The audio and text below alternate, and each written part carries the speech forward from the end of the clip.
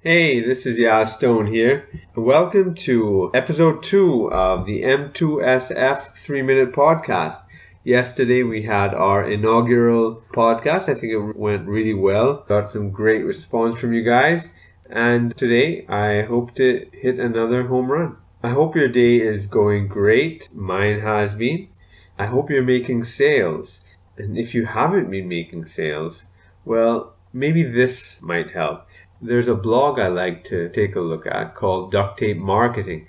And there was a really cool, informative piece. I like these kind of pieces that, you know about these things, you've thought about it, but what they do is they crystallize it for you. They turn it into kind of steps, and it's actionable, and it really sort of crystallizes kind of what you feel in your gut. And this is one of those. It's called How Writing for the Stages of Awareness Will Convert More Readers into Paying Customers. Now, I always like to look at, sales and marketing, using the analogy of, like, say, courtship. Okay, I'm a guy, checking out a girl. You don't immediately go up and say, whatever your ultimate goal is, let's go to bed, or let's get married, or whatever.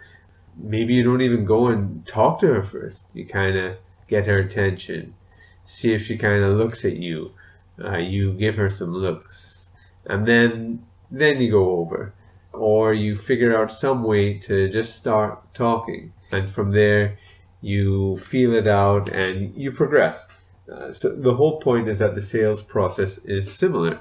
You don't just go in hot and heavy and make some big proposal, because you'll get a no. So the stages of awareness is an interesting concept in this duct tape marketing article, where the writer breaks the stages of awareness into 5 steps.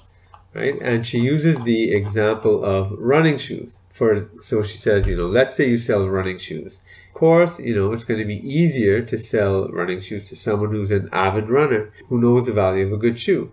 If it's barefoot runner, it'll be harder to sell them a shoe. But you can sell to both of them. You just have to approach them differently, because there are different stages of awareness. Now, because this is the 3-minute podcast, I can't actually go and tell you the 5 stages in detail right now. I'm going to do that tomorrow for sure. But the point is, you always have to remember that you can't just go and start selling hard to someone.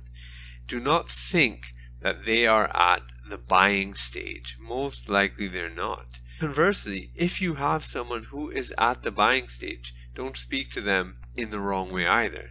So I want you to include this in your marketing campaigns, in your copywriting, in your emails. I want you to take this lesson to task, even when you do your ads. So that's the takeaway for today. And tomorrow we're going to tell you what the exact 5 steps are, so we can be even more precise in our messaging. So I hope you found this of value. I hope you liked my little dating analogy. I always think that's great and very helpful. So with that, have a great day, and I'll talk to you guys tomorrow.